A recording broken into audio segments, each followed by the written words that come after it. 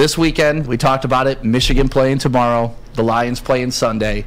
Is it a bigger game for Michigan, or is it a bigger game for the Detroit Lions? Flannel Sam, I'll let you go first. It is a bigger game for Michigan. This is the college football playoff. This is a game in which Michigan is favored to win. They should win. And if they win, they get to play for a national championship, something that Michigan haven't had a national championship since 1997.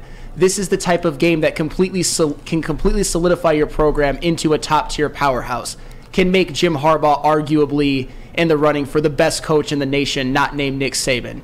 For the Lions, I understand that's a big game. Obviously, it's a huge game. I'm going to be in Ford Field for that game. And if they win, they're still alive for the playoffs. But Michigan is playing in the college football playoff for a national championship. In this Lions-Bears game, it's still a regular season game, an extremely important regular season game, but not a playoff level game. So I'm going to go with Michigan, and it's not even particularly close to me.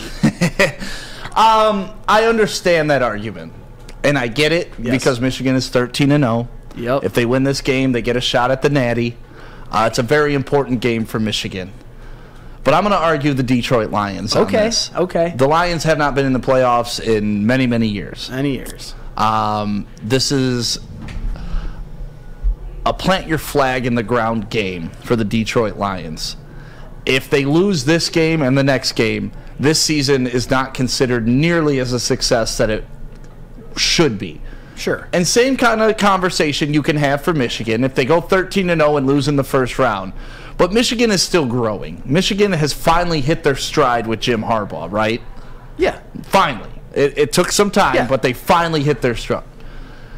The Lions are still looking to establish who they are. This could be an establishing game for the Detroit Lions. Michigan has already established themselves by beating Ohio State the past 2 years, especially this year by going on the road and defeating an Ohio State. That makes their season a success already. The Lions have an opportunity to make the playoffs against all odds, against all doubts, after starting 1-6. The only other team to ever do that, and we've mentioned it a million times on this network, the Cincinnati Bengals in the 70s when they first came around. Yep.